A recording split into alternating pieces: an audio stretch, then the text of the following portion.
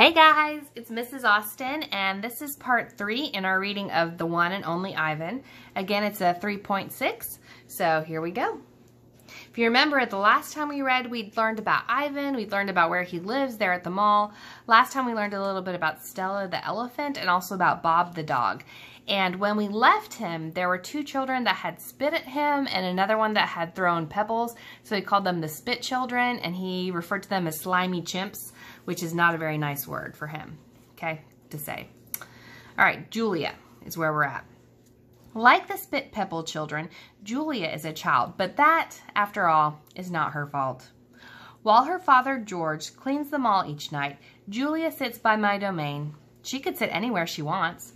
By the carousel, in the empty food court, on the bleachers coated in sawdust. But I'm not bragging when I say that she always chooses to sit with me.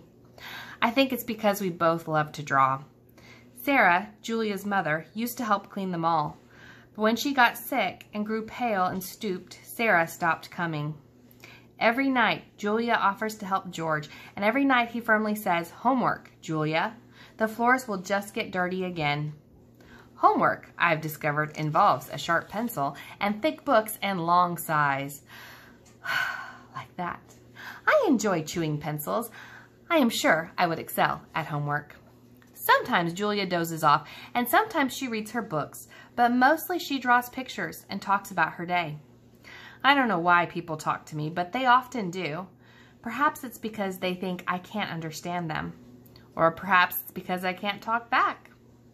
Julia likes science and art. She doesn't like Lila Burpee, who teases her because her clothes are old, and she does like Deshaun Williams, who teases her too, but in a nice way, and she would like to be a famous artist when she grows up. Sometimes Julia draws me. I am an elegant fellow in her pictures, with my silverback gleaming like moon on moss. I never look angry, the way I do on the fading billboard on the highway. I always look a little bit sad, though. Drawing Bob. I love Julia's pictures of Bob. She draws him flying across the page, a blur of feet and fur. She draws him motionless, peeking out from behind a trash can or the soft hill of my belly. Sometimes in her drawings, Julia gives Bob's wings or a lion's mane. Once, she gave him a tortoise shell. But the best thing she ever gave him wasn't a drawing. Julia gave Bob his name. For a long time, no one knew what to call Bob. Now and then, a mall worker would try and approach him with a tidbit. "Here, Dougie," they'd call, holding out a French fry. "Come on, Pooch," they'd say. "How about a little bit of sandwich?" But he would always vanish into the shadows before anyone could get too close. One afternoon, Julia decided to draw the little dog curled up in the corner of my domain. First, she watched him for a long time, chewing on her thumbnail. I could tell she was looking at him the way an artist looks at the world when she's trying to understand it. Finally, she grabbed her pencil and set to work. When she was finished, she held up the page. There he was, the tiny big-eared dog. He was smart and cunning, but his gaze was wistful. Under the picture were 3 bold, confident marks, circled in black. I was pretty sure it was a word, even though I couldn't read it. Julia's father peered over her shoulder. "That's him exactly," he said, nodding. He pointed to the circled marks. "I didn't realize his name was Bob," he said. "Me either," she smiled. "I had to draw him first." Bob and Julia. Bob will not let humans touch him. He says their scent upsets his digestion. But every now and then, I see him sitting at Julia's feet. Her fingers move gently, just behind his right ear. Mac. Usually Mac leaves after the last show, but tonight he's in his office working late. When he's done, he stops by my domain and stares at me for a long time while he drinks from a brown bottle. George joins him, broom in hand, and Mac says the thing he always says. "How about that game last night?" And "Business has been slow, but it'll get better, you'll see." And "Don't forget to empty the trash." Mac glances over at the picture Julia is drawing. "What are you making?" he asks. "It's for my mom," Julia says. "It's a flying dog." She holds up her drawing, eyeing it critically. She likes airplanes and dogs. Mac murmurs, sounding unconvinced. He looks at George. "How's the wife doing, anyway?" "About the same," George says. She has good days and bad days. Yeah, don't we all, Mac says. Mac starts to leave, then pauses. He reaches into his pocket, pulls out a crumpled green bill, and presses it into George's hand. Here, Mac says with a shrug, buy the kid some more crayons. Mac is already out the door before George can yell, thanks. Not sleepy. Stella, I say after Julia and her father go home, I can't sleep. Of course you can, she said. You are the king of sleepers. Shh, Bob says from the perch on my belly. I'm dreaming about chili fries. I'm tired, I say, but I'm not sleepy. What are you tired of? Stella asks. I think for a while. It's hard to put into words. Gorillas are not complainers. We are dreamers, poets, philosophers, nap takers. I don't know exactly. I kick at my tire swing. I think I may be a little bit tired of my domain. That's because it's a cage, Bob tells me. Bob is not always tactful. I know, Stella says. It's a very small domain. And you're a very big gorilla, Bob adds. Stella, I ask. Yes? I noticed you were limping more than usual today. Is your leg bothering you? Just a little, Stella answers. I sigh. Bob resettles, his ears flick, and he drools a bit, but I don't mind. I'm used to it. Try eating something, Stella says. That always makes you happy. I eat an old brown carrot. It doesn't help, but I don't tell Stella. She needs to sleep. You could try remembering a good day, Stella suggests. That's what I do when I can't sleep. Stella remembers every moment since she was born, every scent, every sunset, every slight, and every victory. You know I can't remember much, I say. There's a difference, Stella says gently, between can't remember and won't remember. That's true, I admit. Not remembering can be difficult, but I've had a lot of time to work on it. Memories are precious, Stella adds. They help tell us who we are.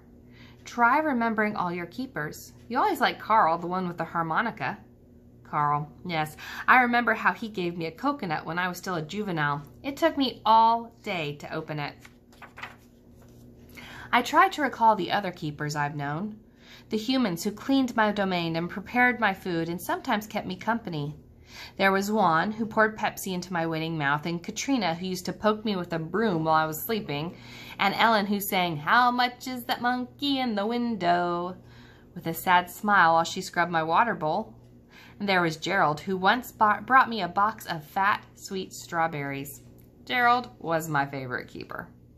I haven't had a real keeper in a long time. Mac says he doesn't have the money to pay for an ape babysitter. These days, George cleans my cage and Mac is the one who feeds me. When I think about all the people who have taken care of me, mostly it's Mac I recall, day in and day out, year after year. Mac who bought me and raised me and says I'm no longer cute. As if a silverback could ever be cute.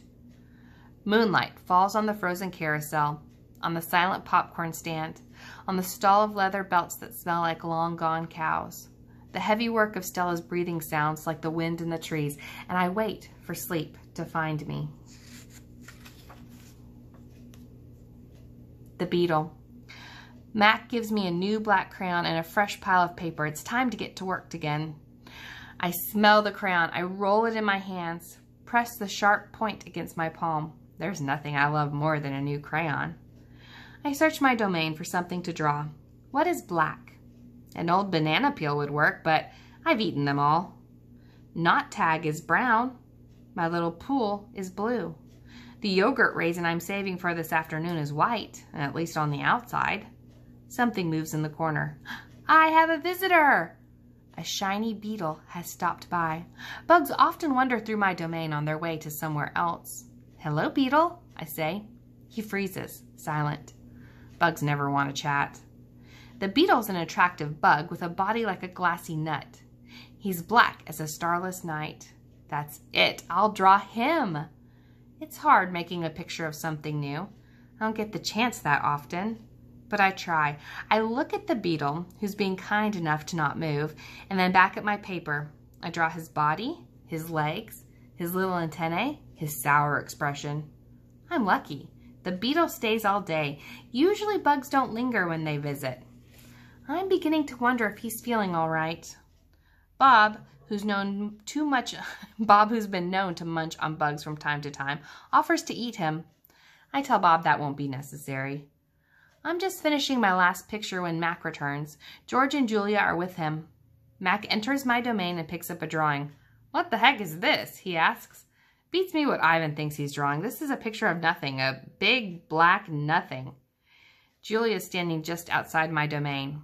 Can I see? She asks. Mac holds my picture up to the window. Julia tilts her head. She squeezes one eye. Then she opens her eye and scans my domain. I know, she says. It's a beetle. See that beetle over there by Ivan's pool? Man, I just sprayed this place for bugs. Mac walks over to the beetle and lifts his foot. Before Mac can stomp, the beetle skitters away, disappearing through a crack in the wall. Mac turns back to the drawings. So you figure this is a beetle, huh? You say so, kid. Oh, that's a beetle for sure, Julia says. I know a beetle when I see one. It's nice, I think, having a fellow artist around. And that is where we are going to stop because a big change is coming to Mac and his friends there in the mall. We will read all about it tomorrow. Bye, guys.